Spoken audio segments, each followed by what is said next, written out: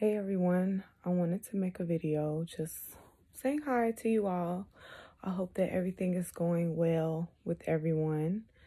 TIs, no matter what you're going through, just keep looking up. Look up. Look to the Lord to get you through it, to get us through it. I've had a couple of weird situations today. One was a best friend of since we were 16. She said that phrase to me that I told you all that they say,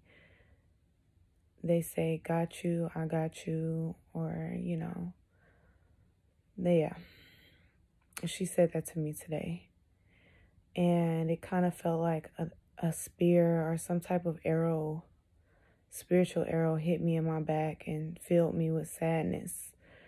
And talking to a family member the other day, an aunt, about a situation that I've been going through with my son, and she told me that I was a target. And was perfectly fine with it. Like it doesn't mean anything because she's not a target, so it doesn't concern her. They feel like when you're a target, it's something that you deserve, because they don't understand that the shame that they're deflecting is their own. The wickedness and the bad and the evil is their own. They are the ones that are, bad people. But I'm continuing to just try to be encouraged. My finances have been being attacked.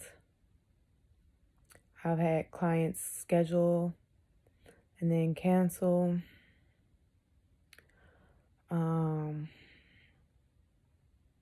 It's just been a lot. But I try to just keep looking at the positive side of everything and be encouraged. And I want you all to do the same. I went through this back when I was 22. I've been going through this my whole life. But it made sense once I found out what it was, what I was really going through. We have to just continue to look up. Don't let the enemy steal your joy, because that's what he's out to do. He's out to kill, steal, and destroy.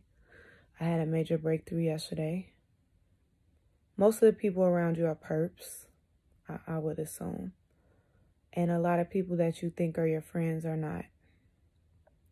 So only lean on the Lord. He's really our only friend. He's the only one we can trust. He's the only one that can get us through it. And just pray. Your prayers will be heard. Try not to give the devil a foothold, so try to have no sin. Try to have no sin. These people will feed off of anything.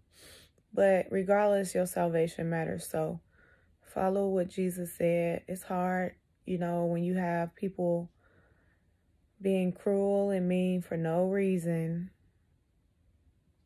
They can never tell you why they're doing what they're doing. They just do it just for the fun of it.